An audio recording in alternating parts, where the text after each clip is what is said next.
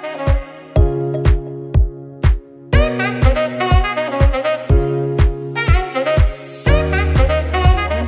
back to another professional prep video, and my name is Rutvik, and here we go with Unit 1, Primitive Data Types. So first, this is JGraphs that I'm using. It's just a Java compiler, and so that's what I'm going to be using throughout most of my videos here. And just so that everyone knows, these statements are just comments, meaning that they will not be executed by the compiler if I try to compile this. So they will not result in any errors. That's why they are in orange. They're completely disregarded by the compiler when I run this. So I'll be using them to take notes throughout. And they're really important, especially in larger programs where you might not remember every little thing and might have to come back. And then if you have comments here, then you'll see them and you'll be like, oh yeah, this section of code does so-and-so.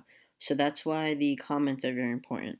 So I just wanted to say, before we get started, that this course will indeed cover major AP Computer Science A topics, but it's not a textbook, so it won't really be covering every little thing. So it's really good if you want some review or if you want to learn some Java, but we're not a textbook. We hope that this is an enjoyable experience for all. And so without further ado, let's get started. Let's start with a definition. Keywords. So keywords, they're simply just words that make up a program. These are the only things that can be used in a program. If the Java compiler does not recognize a keyword, then it will call errors. And you can see these errors here. I typed FG in originally and it called errors on me. So that's because those are not keywords that the compiler recognizes. So keep that in mind. And so next, the file name has to match the class name. So we'll go over what these two statements are as we move along in our course. It'll start to make sense more. But right now what you should know is the class name, which is this, the Unit 1, must match the file name, which is shown here if you're using JGraphs. If it does not match, like for example, if I change this to Unit 2, that's going to get me an error, and that's just a basic step that you must take in order to compile it. And as you can see, it's calling an error here, so I need to change that back, and then it will compile, and for now it won't run anything. So, next, let's go over our basics here. System.out.println. This is our first main program statement that we will see, and essentially just system.out.println, and you can go into parentheses and just type something and run it, and the code's output will show hi. And as you can see, it's just printing that. Now, something really important. There's actually two major ways to print. Println, which I show here, actually takes the cursor and moves it onto the next line after it has displayed what I printed. So the cursor is actually here, and if I go to print something now, then print A, it'll show up on the next line. However, as you can see, hi and A. However, it's important to note, system.out.print is another function altogether that will not move the code to the next line. So say that I wanted to keep the A on the same line as hi, I can do that. And now it's going to print the three letters all together. That's the latest output down there. So you can see how that makes an impact. And so keep that in mind if you're coding. Print and println do different things. So, methods. This is just another definition to know.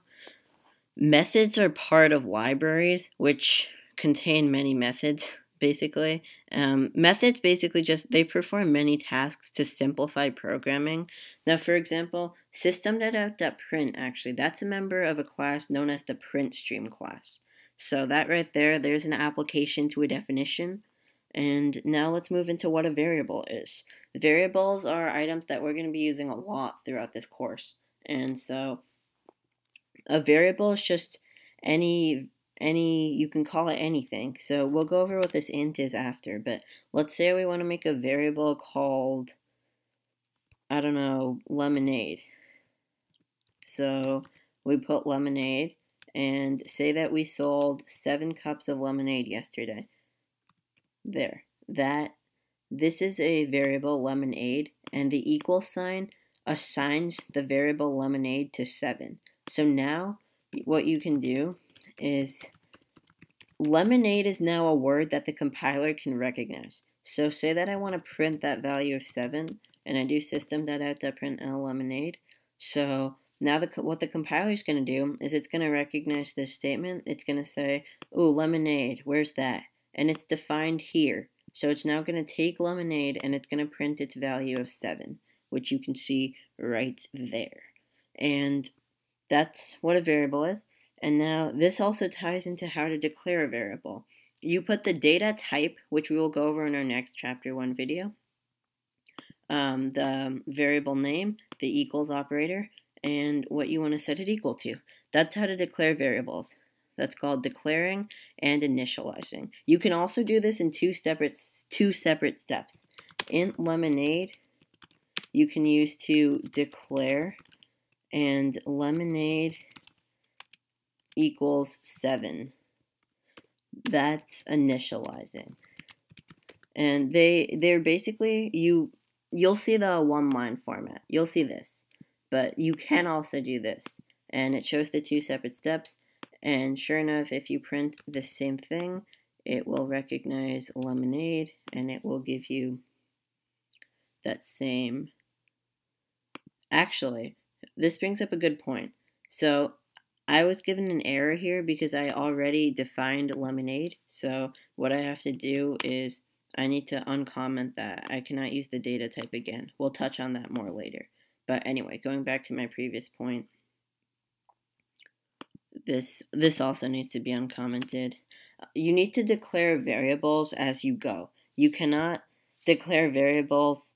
You cannot say print something and then declare it on a separate line. So for example, here we have this line commented out. So if we say system.out.println lemonade, it can't find a lemonade. So that's going to lead to an error. It says cannot find symbol.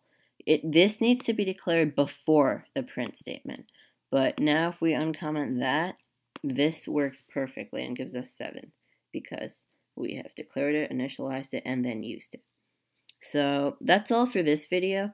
We will talk more about more data types and what this int actually means in our next video. I hope you enjoyed this one, and I will see you next time. Thank you.